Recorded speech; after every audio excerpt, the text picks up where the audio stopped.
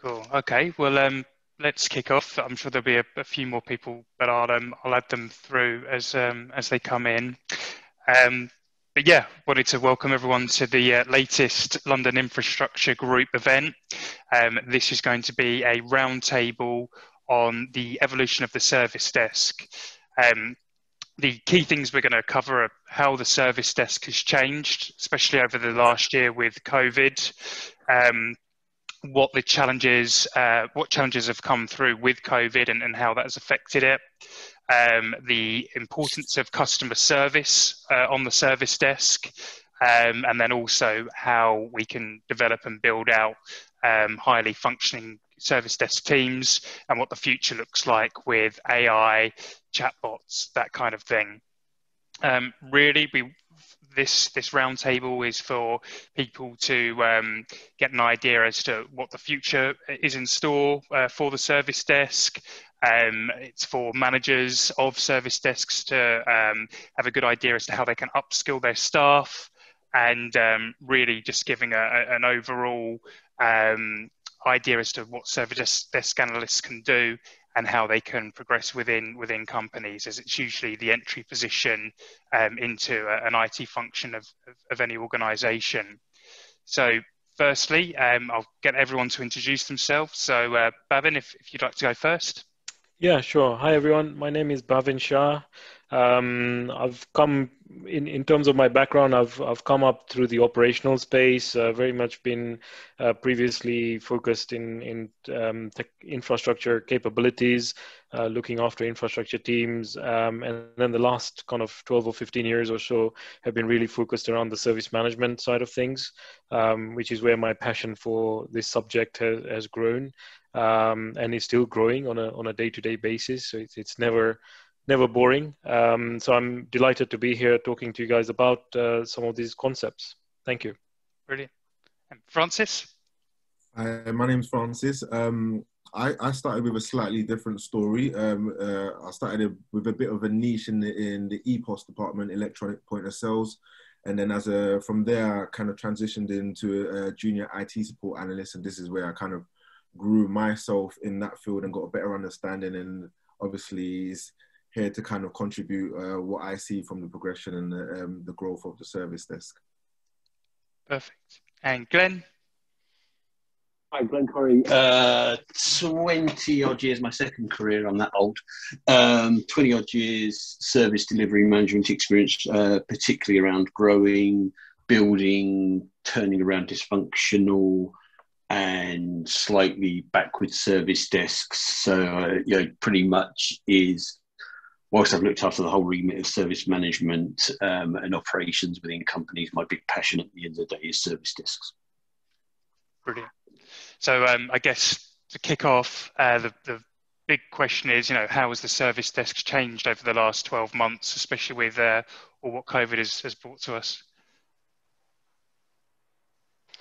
Did you want me to go first? Yeah, sure. Yeah, okay. So, well, I think if we rewind the clock a little bit in terms of where the service desk was, let's say pre-pandemic, and for those on the call that might not be from generation Z or generation Alpha as it's now known, the service desk has really become or has significantly shifted away from what used to be, let's restore our services that are broken as quickly as possible, to now, ensuring how do we make sure that these incidents don't occur again, right? So that shift has been significant with the birth of practices and frameworks like ITIL, and of course the sophistication within the tool sets that are at our disposal, that enable a lot more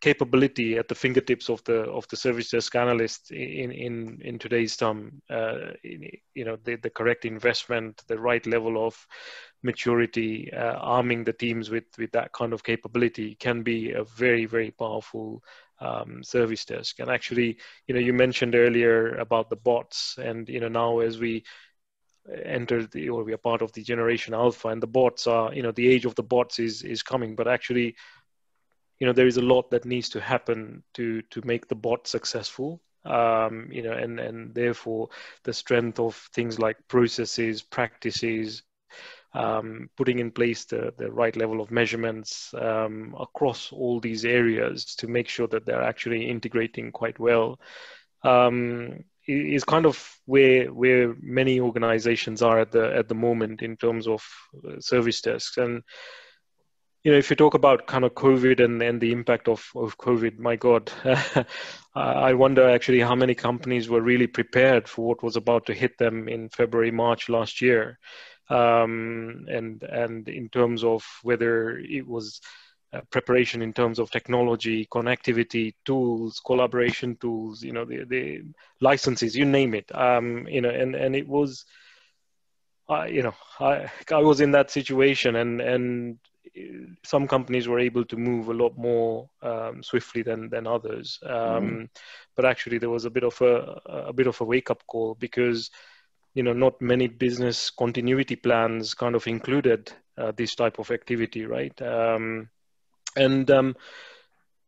I think in terms of the service desk analysts themselves and the people on the service desk, I think if I can sum it up, I would say people lost touch with people. Because suddenly your best friend was screen time, became your best friend.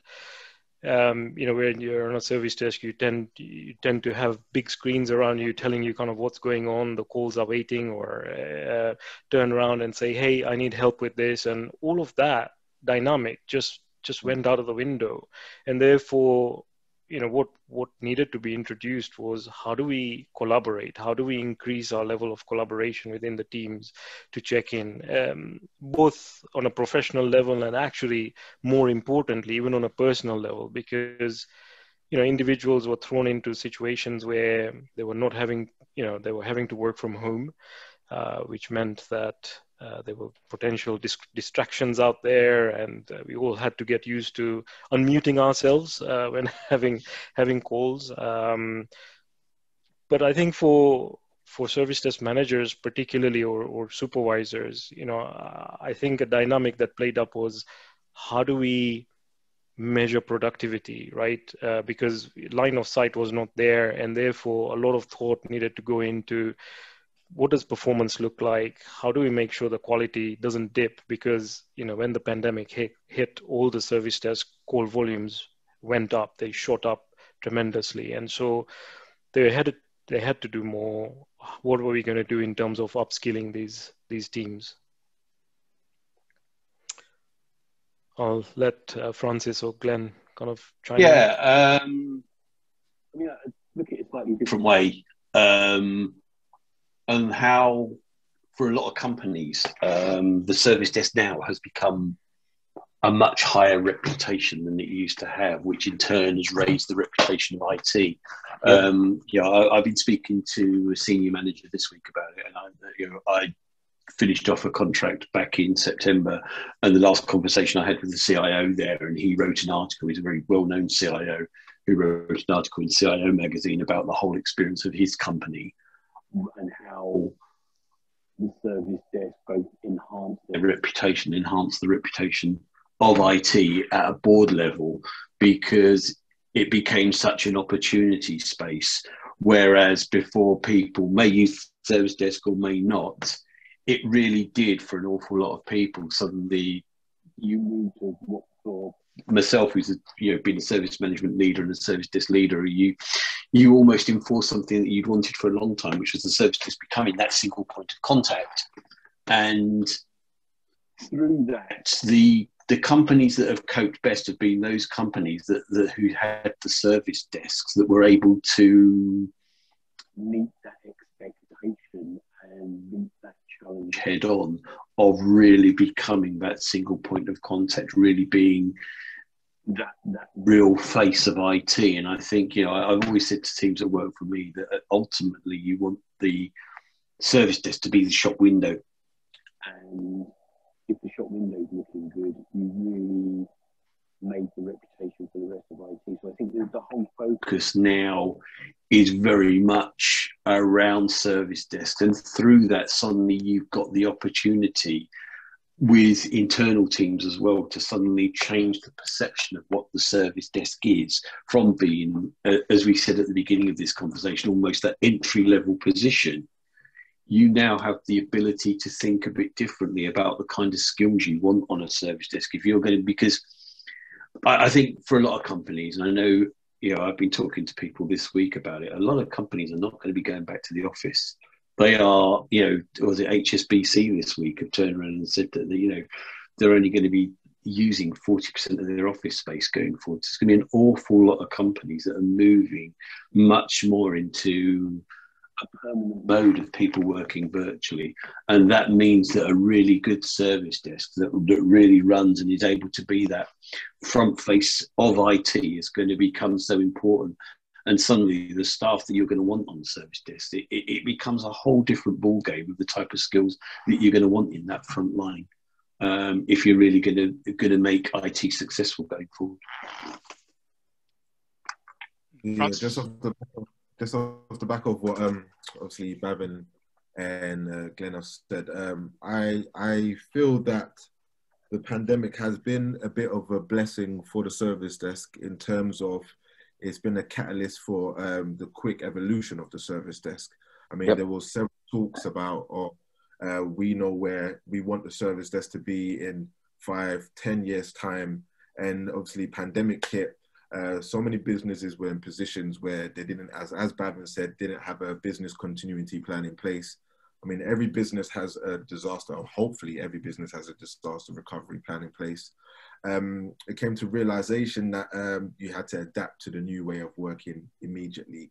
Again, just off the back of what Glenn said, it shines a light on the operation of tech. I mean, it allows service desk to lead tech forward. It brings interest back into tech for the youngsters again.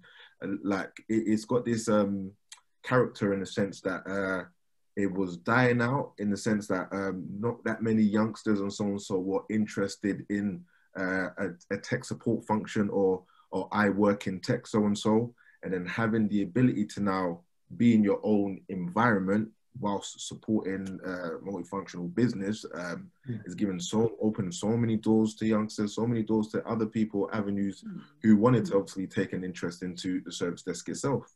And in doing so, you've got the opportunities that open up several avenues if you want to go into application support, infrastructure, and so and so.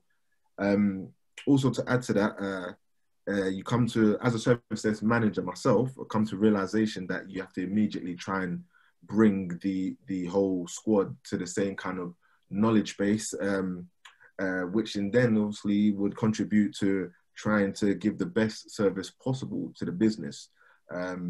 What Bhavin said at the beginning is like, you've missed that personal interaction with your customers face to face to now transitioning to talking behind the screen. Some of these guys or some of these customers wouldn't want to show their face, and we hit a few challenges here and there. So it's now bringing the team together as one, pointing down different challenges that we're going to face, to how we used to work to where we want to be.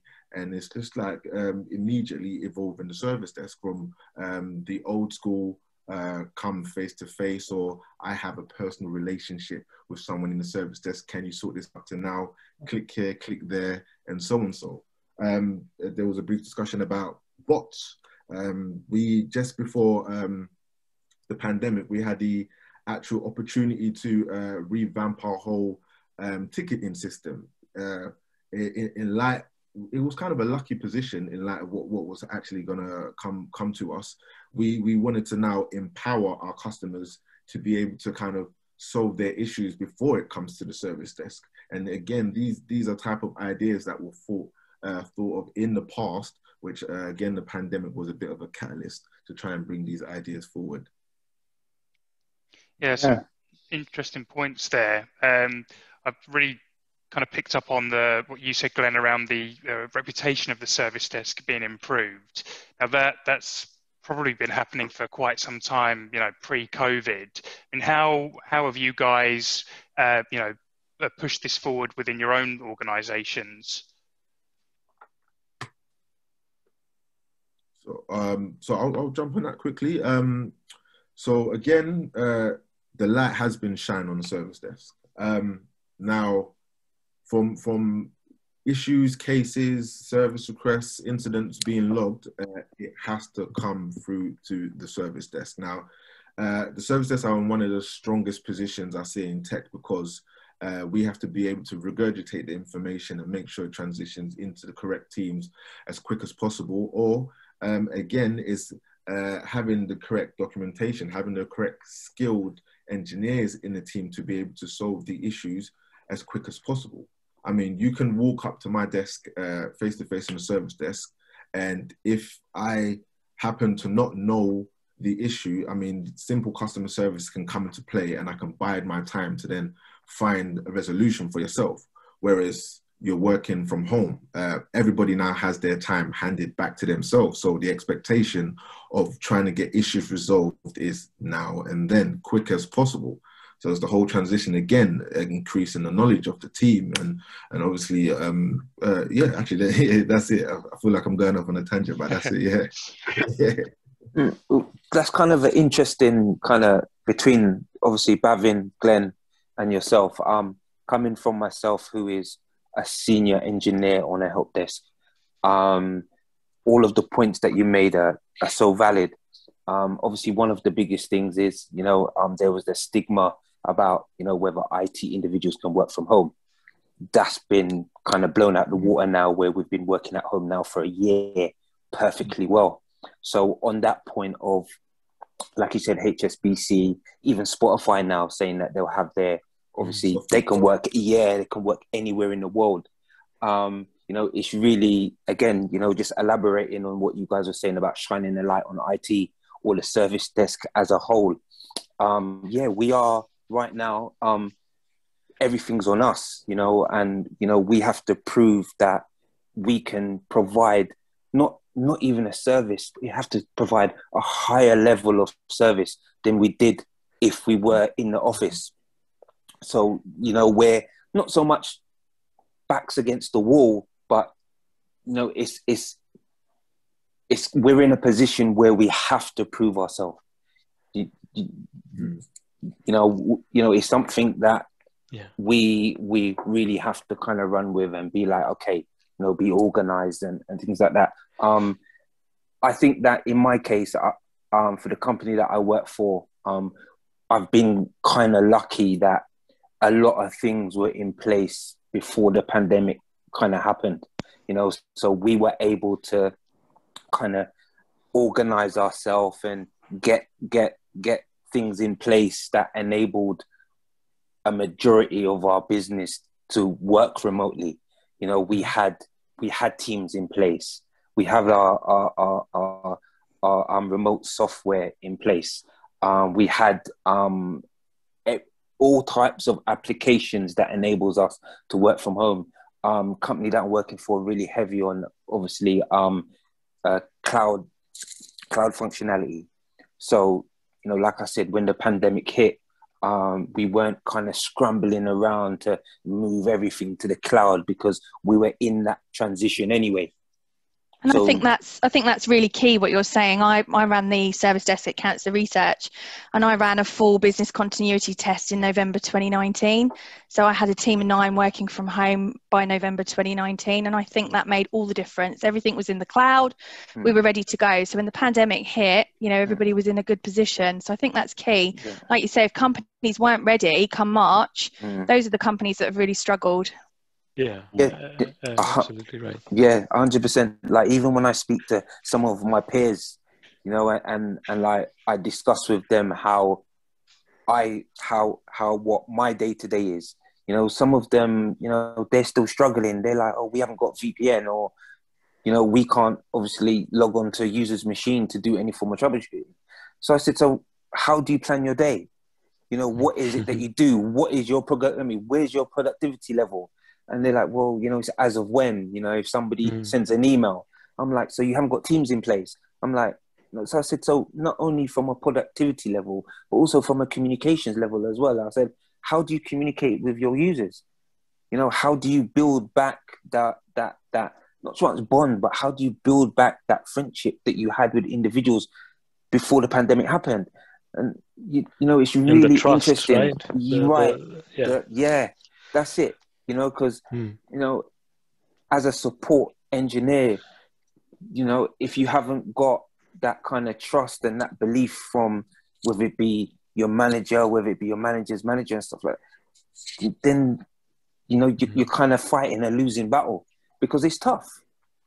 It is. You know, so yeah, so that's kind of my take on it as an individual. That is that I don't do too much support per se, but you know, with all the first line and second line guys that work on my desk, I'm kind of like the go-to person. You know, I'm like the in-between between the manager and the guys. So when I speak to them, like, you know, I try to reassure them every day that, you know, at some point, you know, because at the end of the day is that we're only human and we all struggle at some point, you know, and productivity is going to be one of those things that is going to be, we're going to be watching that like a hawk, you know, so that's the kind of situation that where I'm at. I'm not sure how anybody else is. You know, off the back of that, Jerome, like I do agree. The best part about being a service desk manager before the pandemic kind of hit, it was making sure I had a kind of a personal relationship with each of my engineers. So working from home, like the trust is already there. Yeah. Like there is going to be times, I know we've all done it whilst working from home, and you've got a lot of spare time on your hands where you can actually leave your desk and don't go and do something else in your house. And obviously once I know Boris has finally confirmed that 21st of March we will all be actively out and about, and this kind of gives, the best part about it, it kind of gives you your time back, as well as trying to support a business, as well as it gives you a bit of a mental healing, if you understand. It's a bit difficult, obviously we're still in the pandemic and we've still got so much restrictions, you can't really do much, but again, it's the whole relationship that I've with the team to allow them to work from home. I've got that trust, I've got that so-and-so. And it's being able to manage the workload. Like if we've got an influx of cases that or tickets that come in, the expectation is all hands on deck. Let's get involved and so and so. But then again, if it comes down to standard BAU, like I personally don't have an issue with you going off to one side and saying you want to take some time to improve on your skills and so on. So or you might even want to take 10, 15 minutes to take the Hoover out and clean up the house. But at the end of the day, you're involved in what's going on. An inevitable kind of step for us to take regardless, because we're in such a thriving technological world. It was going to happen regardless. And the whole allowance of working from home, I feel as if it's just a plus on this. Yeah. Definitely. What's really going to be interesting, sorry to interrupt there, what's really going to be interesting is obviously come March, when obviously lockdowns are lifted and we get back into some normality. What's going to be interesting is that how do we then navigate as a service desk? What I'm really trying to get, and the point that I'm making is that do we still have the facility or the function for individuals to actually work from home 2 or 3 days a week? Do we still have basically I think the world is to say, I think there's a real fundamental change going on. Yeah, there's a huge shift. You know, I think that there is going to be a huge shift away from, particularly with service desks, the old. For a lot of service desks, there's going to be a move away very much from the sort of call center environment. I think the desks that have been successful at running virtually are going to stay that way. And I've spoken to this with a couple of people about the opportunity space that creates. Because if you're, and it depends on the size of the desk and the type of desk. But say you're a multinational and you operate in a number of countries, and you've been tied to particular locations previously for staff and for talent. All of a sudden, you've got an opportunity space, because you can now think, I can recruit people remotely in various different places around the world. And, both myself and Bhavin, we worked with a particular company, and one of their challenges has always been around language requirements. They're in various 30, 35 different countries, and the main languages that have been on the service desk have been Chinese, English, and Spanish. And you start to see things like, oh, we've got a growing Eastern Europe presence. Now we only operate in Kuala Lumpur, the UK, and the US. What do we do?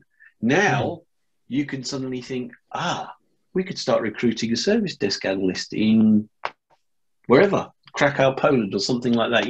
You're not suddenly, can I get particular languages in a particular centre, which can prove quite difficult if you're trying to recruit certain types of speakers in certain types of countries. All of a sudden, your whole dynamic has changed with regards to recruiting talent. And you also, you start to find that because you have a pool of resources in a lot of these companies, already have a pool of resources they can call upon. I know in the company that we're working in, you suddenly find that what were your on-site remote staff, suddenly they're not working on site, they're looking for something to do. And all of a sudden you've got a ready-made second, third line support that can come into the service desk, which is crucial because one of the things that people moan about the most is how long it takes to get something fixed. Why have I got to call back? Why have I got to wait around? You've suddenly got this pool of talent there that can fix things much quicker and get things done much quicker. Yeah. I think absolutely that stigma, the shift from that stigma is very much here. If it hasn't hit organizations, it's about to hit, because that change needs to happen. And Jerome, to your point about what's going to happen post March, April, whatever it is, the norm is being redefined, as I think you're hearing from what everybody's saying, and therefore companies are being forced to think about what are going to be our flexible working policies, what are our remote working policies going to be, and those are going to be offered as a standard, because that as we just said, that stigma is kind of shifting away and has shifted away. Coming back to your question, Vic, around things that we're doing to drive this, one of the things that I link up to what Francis was saying and a little bit of what Glenn was saying is, we talked about knowledge, and I think a key part of this critical function, which is now even more critical because of the way it's operating, is driving consistency across the board, and that really can come through talent, knowledge sharing, and knowledge creation. I think those are some of the things that I've been driving in the place I'm at, was doing it before together with Glenn. And how do we make sure that cross-training is taking place? Because we are all remote. We need to drive more and more lunch and learn type activities to share our experiences so that we grow from there. And I think that for me, that has been a real eye-opener into the business as to how much kind of we put into people's heads, and then when this type of thing happens, they just walk out with it or walk away with it, and documenting that knowledge becomes so prime. Another thing is communication. I think we indirectly probably touched on it already, but communication is so key across the service desk now, because of the level of sophistication that goes on with the service desk, or could go on with the service desk. And therefore, it's really important that they are in the loop of when changes are taking place, significant changes. How do we manage problems? And actually communications out from the service desk, how do we be proactive in that message to let the user know, we're aware of this issue, this is going on. How do we advertise that? How do we show that empathy in that communication as well? I think for me, those are the two or three things I think that start driving towards one of our points today, which is about how do we drive a first-class service desk, and we have to be. This is not a one-time exercise. I think Glenn, Francis, you guys would agree with me that this is something that has to be a constant. Yeah, we have to keep at this on a regular basis to just keep up with everything that might be going on. Yeah, I think you've all touched on how the pressures have kind of increased with you all being, working from home and people wanting things fixed immediately. I mean, have there been any other kind of teething problems, any other issues that you guys have come across? I think, I guess one of the things I'd probably call out, and maybe it's summed up in a word, flexibility. I think from my point of view, again, linked to maybe the previous message we were talking about, the old stigma about working from the office, etc. Flexibility has been a key part of this change, I think.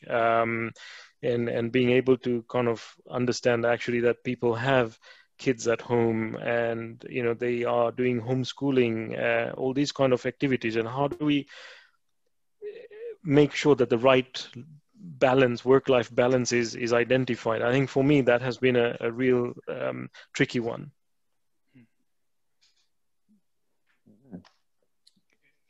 Glenn, Francis, have you noticed any other particular issues in transferring over to working from home?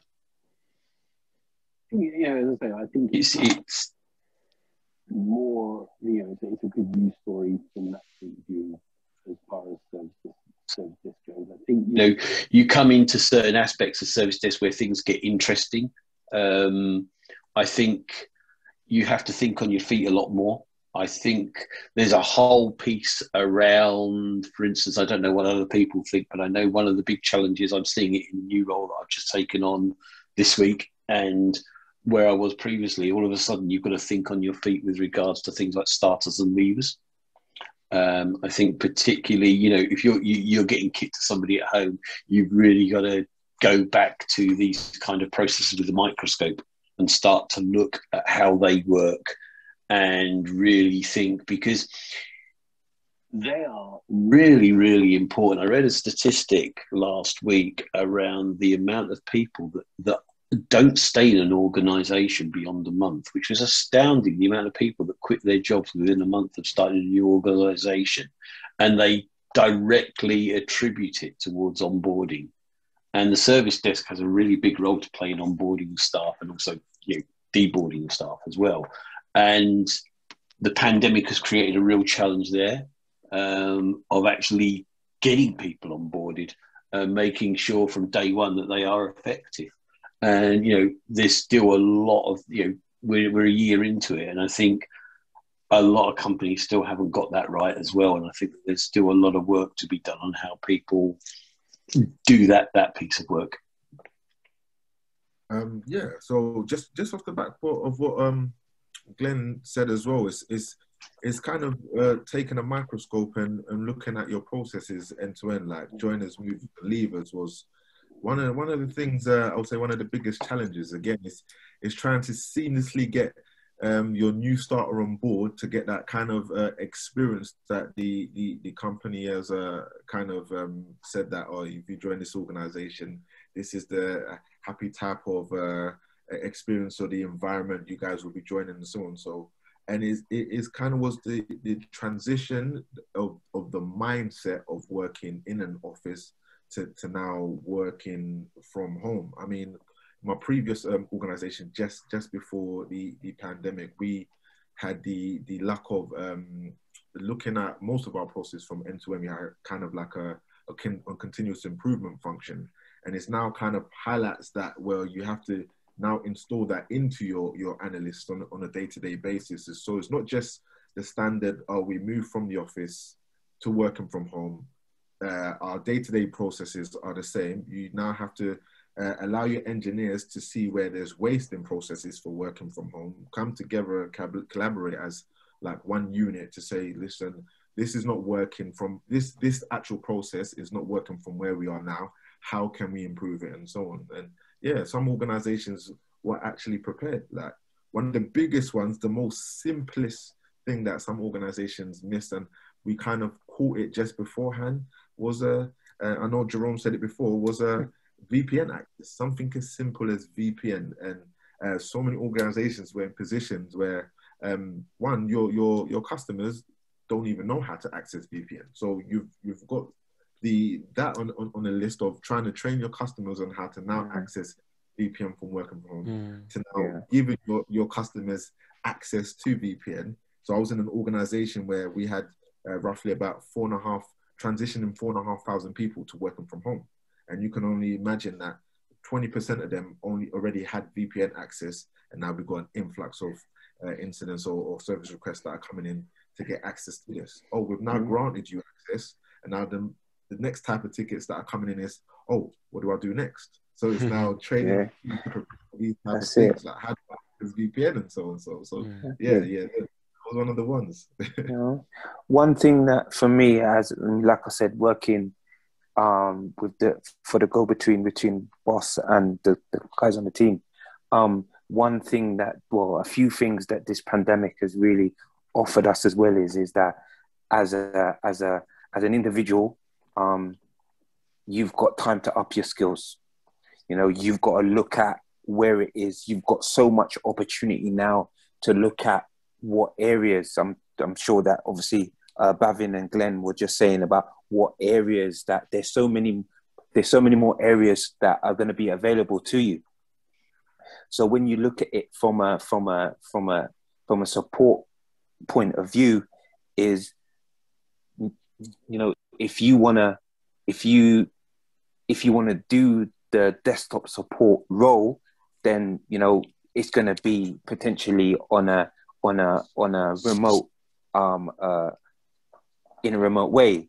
But then when you look at it from a different point of view, you've got that opportunity to look at cloud-based infrastructure. You've got that opportunity to turn around and say to yourself, okay, I want to go and do AWS, or I want to go and do GCP, or I want to go and look at other ways that I can still support the business, but from a cloud infrastructure or from a cloud point of view. So, you know, so there's lots of opportunities. There's a hell of a lot of opportunities out there for you at the moment. Yeah, I think, you know, service desk is one of those entry positions into technology, and like you said there, Jerome, you can go down the cloud route, whatever area you're looking to go down. We've kind of touched a little bit on the customer service aspect of the role. I'd be quite interested to hear you know, people's thoughts on how that has changed with working from home, and the real kind of importance of the customer service aspect of it. It becomes more important than ever. You are more than ever. You are, as I said, you are the shop window. You are the face of IT. In some cases, you're the face of the company. There will be people that basically, some of the first people they talk to in the company will be the service desk when they join a company. It becomes so important, and people that have got good customer service skills will be at the forefront going forward, because it just you know, you are the lifeline to that person, and you really do have to show empathy. You really have to help them through, and sometimes you are spending time really talking people that have very limited IT knowledge and really having to help them through. So the whole service mentality becomes so important. And, you know, the days of, you know, what was, you know, a few years ago, I don't like to use the word help desk. I refuse to use it. But the old style help desk, that really, you know, I think the word service is there for a reason. Yes. And that's what a service desk is now. It really has to be that kind of, it is that, you know, I keep saying the word shop window. It's on my LinkedIn profile, but I really believe so much that, you know, it is the shop window.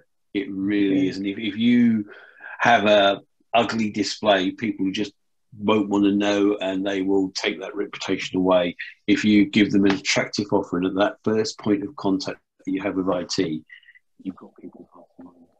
Yeah, people skills have never been more important than during this time. You know, I'm doing a lot of recruitment at the place I'm at now.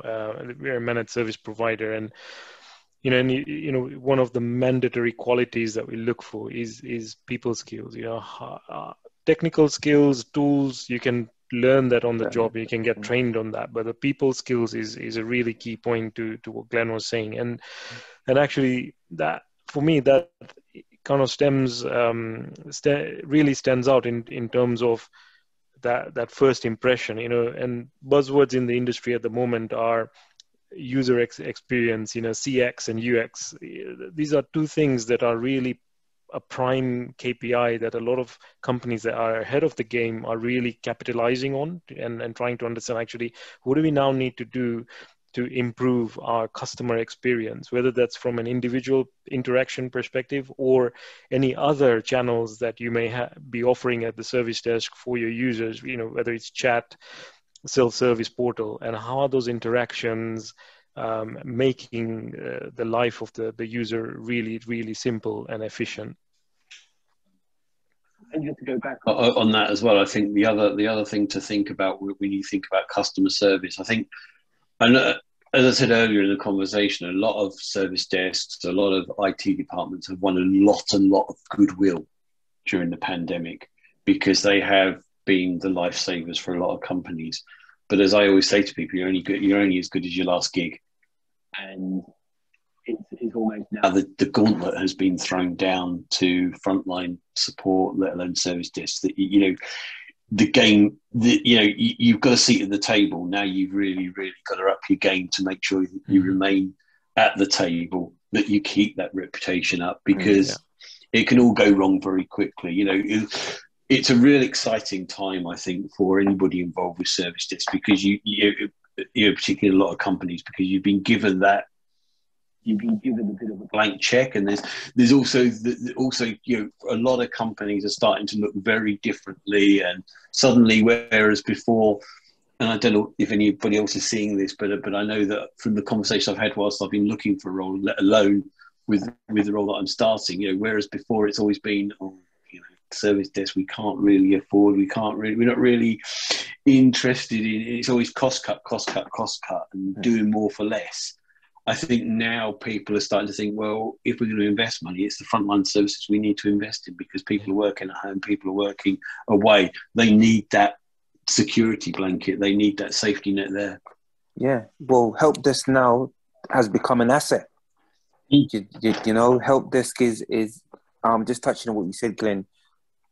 Sometimes when you're working with companies feel like, they're pumping money into a black hole. You're sitting down there like, okay, yeah, I need this, or the department needs this to do. And, it kind of felt, previously it kind of felt like, you always have to justify what it is that you need to purchase.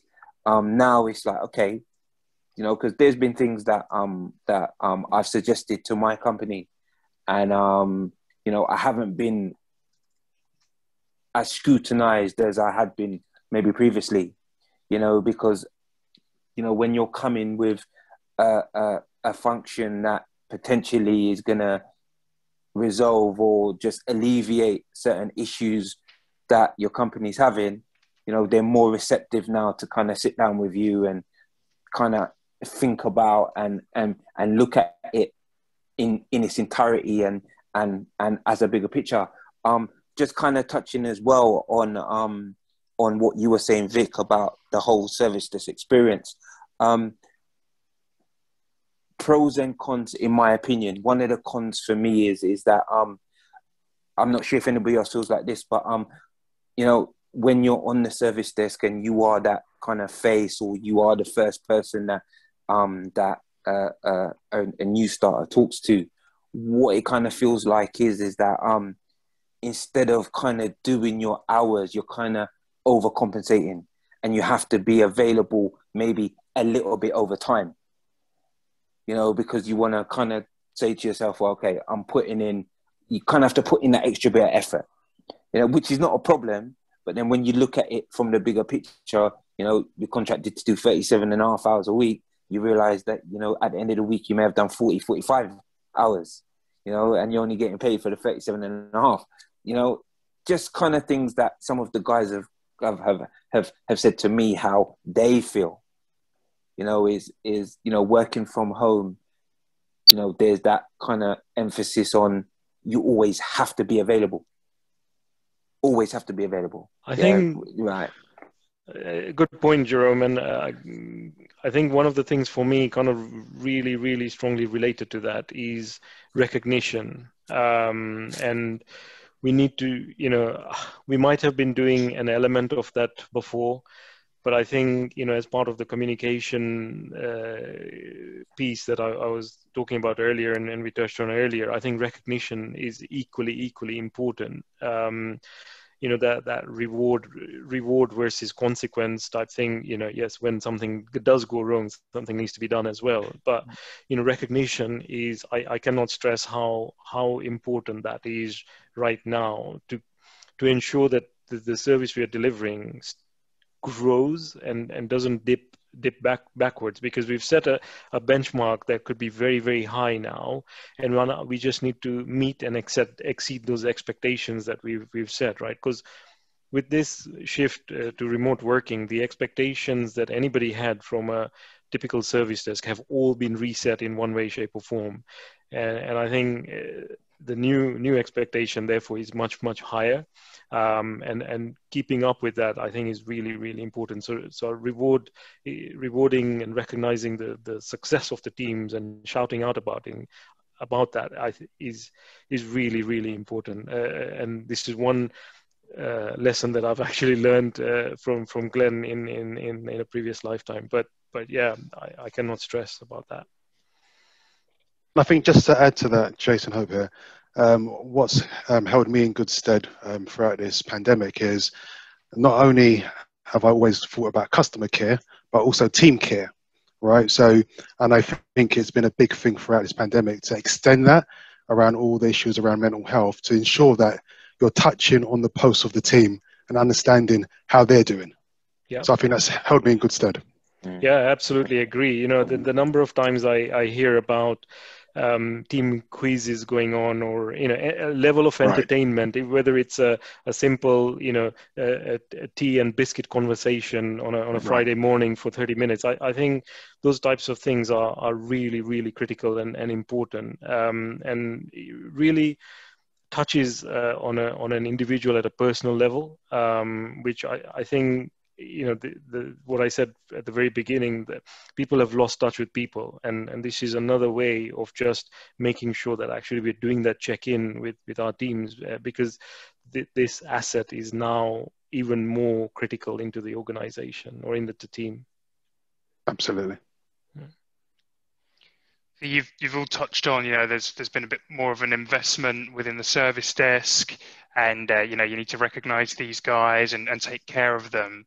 So how do you then upskill them and develop them for the future areas that they're going to go into within IT?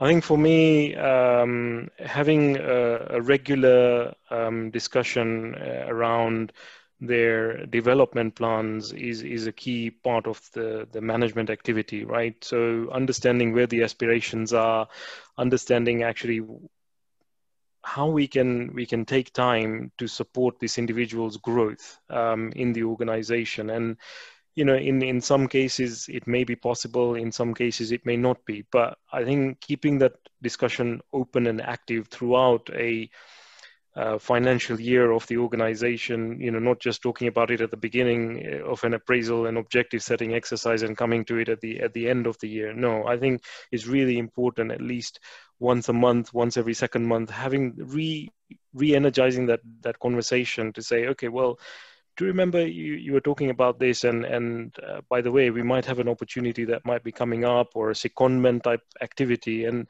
I would strongly recommend teams or wider IT teams to think about, actually, if there is an individual who's got an aspiration to grow, and you have an opportunity, do consider this individual to come in, to give them a stab at this, because one, they already are in your organization, they know the culture, they know the teams, they know a lot of aspects within the organization, and therefore the upskilling, the learning curve may not be as steep as somebody new that might be joining the organization. So I think for me, it opens up a number of avenues. But equally, service desk analysts are always not always, let's say, focused on how do I keep my personal development plan active, right? So we have to activate. It is our duty as leaders or managers to really emphasize that they own their development plan, and they need to raise that subject and communicate about that on a regular basis.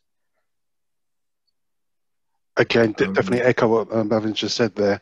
For me, it's key to have that post check with the team, understand their aspirations, and then as a leader, align that with the wide organization that I have that connection with. So I always have this, even if it's not a formal second line alignment to other teams, I force that narrative with other leaders within the ICT organization, and I see my role as a springboard to those agents, those technicians, and I get lots of results from that. Absolutely. Yeah. I mean, I'll be a little bit controversial. Oh, sorry, carry on. Go on. No, I'll be a little bit controversial here, and I think sometimes we have to think a little bit differently to what we did pre-pandemic.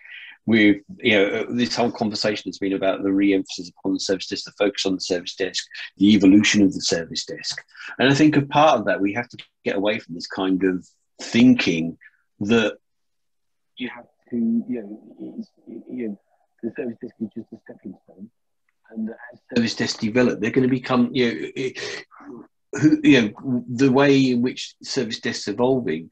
There for some people, I'm not saying for everybody, but for some people, there's a career in itself, all the way up through a service desk, instead of just thinking, oh yeah, it's just a stepping stone into something else. Because if you've got a shift left agenda, which an awful lot of service desks have got as well, then the technical skills are going to grow within the service desk. Mm-hmm. And organisations need to start thinking less about the service desk being a stepping stone, and more is how do you grow that service desk from within, and how you use that talent to grow the service desk, because I've seen it so often that you just have continual churn on the service desk, and the service desks that are successful are the ones that don't have that churn and that really build an established team and keep that team together for as long as possible so that they grow together as a team. But on that point though, Glenn, is that you have to keep the IT, whether it be men or women, you have to keep them engaged. You have to keep them kind of, if there's an area that they want to go into, like I'll take for instance the company that I'm working for at the moment. I've expressed that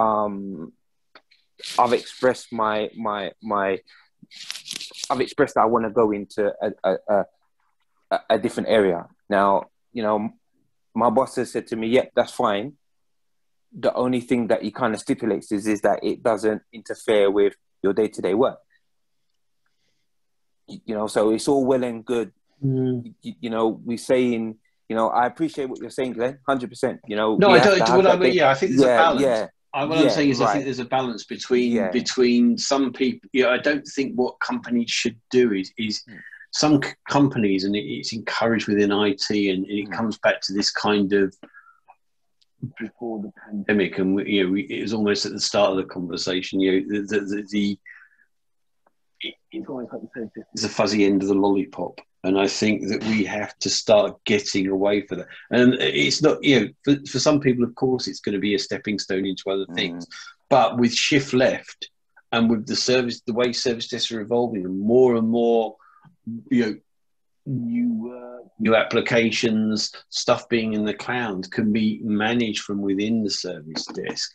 You have to change that kind of automatically as a stepping stone, in that there are choices to grow within a service desk environment for some people. It's Claire again. Hi. I took on apprentices previously, school leavers, 18, knowing that they had a 2-year commitment. And that was something that worked really well. They were fresh, they were keen to learn. And, obviously technology is growing all the time. They had the ability to learn so much in that 2-year period. So the idea of shift left, as you say, take on to apprentices. We made a pathway to second line for the first line team, and also across to the application team. So I think if you look at that really carefully, like you say, you can build that whole team and retain that knowledge for an awfully long time. Yeah. Yes. Absolutely. Yeah. I mean, Glenn he took the words right out of my mouth. I was just about to drop about shift left as well. Exactly along them lines. I think it's an opportunity. Again, you've got your time back to you. It's the confidence and you kind of and the trust you have within your team. Like, you now have an opportunity to look at end-to-end processes, not just across the service desk, across the whole tech support function, where it's gone to first to third line or fourth line, and then engaging and collaborating with other tech support teams within tech support to now ask them, do you reckon we can actually pull that process within the service desk? And that inevitably then grows the service desk in itself. Jerome, your viewpoint where your manager says kind of don't kind of get that involved in your day-to-day. I feel as if you should kind of look at it as an opportunity individually for yourself as personal growth. Like, you can somehow, somewhat bring that into your day-to-day, and naturally it just becomes part of the service desk. That's right. Yeah. Just to reiterate what these guys have said again before, we're no longer the runt of the litter per se. Like, everybody is now actively engaging, like, what's happening, like the service need help, the influx of tickets have come in, we need to give them a hand. So we now have a seat at the table to kind of voice our opinions and our concerns. Yeah, no, it's interesting, isn't it? Because you want to keep, as I think Glenn mentioned, you want to keep the teams engaged, and you want to keep a team together and not have that disharmony with people constantly moving, but managing that so that people's career expectations can also be met. You guys also kind of touched on that, developing the service desk and getting people to stay on there. So I guess my question is really, what is the future of the service desk? I know we've kind of mentioned AI and chatbots, but where do you guys see it going in the next 5 years? One big word I would say is automation. As much automation as possible to make life a bit more easier. Cleaner, again, continuous improvement function within the service desk to add on the back of automation. Again, the example that we did with our self-service portal, empowering our customers to then go and resolve the issues they raise themselves. So if you're logging a ticket on our ticketing system, you've got the logic behind it to say, you've actually logged this issue before, and this is how we resolved it. Would you like to take a shot at it? Or I need access to a printer. Boom, here's the documentation for it. So again, the evolution of the service desk I see is pure automation down the line. Yeah, I would agree. I think automation, keeping up with innovating as well, continuing to grow and innovate to keep this critical function ahead of the game. And whether you look at kind of people, process, technology, whatever it is around that, any innovation is going to help keep you ahead of the game. In my mind, at least, Glenn might come in as a devil's advocate on this one, but in my mind, bots are never going to fully be able to take over, because the human touch. Yeah. I was going to say, you can have all the technology you want at the end of the day, and it's all really, really important, but the human touch becomes even more important. I think we touched on it already. The pandemic has just been an absolute game changer. That customer service, that empathy, that human touch is going to be so important still going forward. And it's getting that balance right between progress with technology, but still being able to be that face at the end of the day. Because if you don't have that, then it won't work.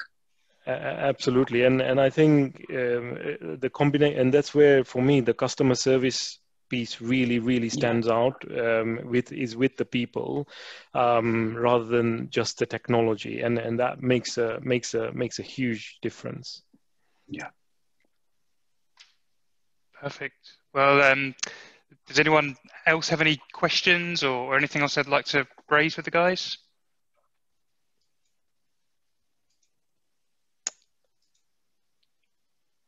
I guess it's been relatively interactive, hasn't it? And people have been asking questions as time's gone by. But it's been really great to hear from you guys.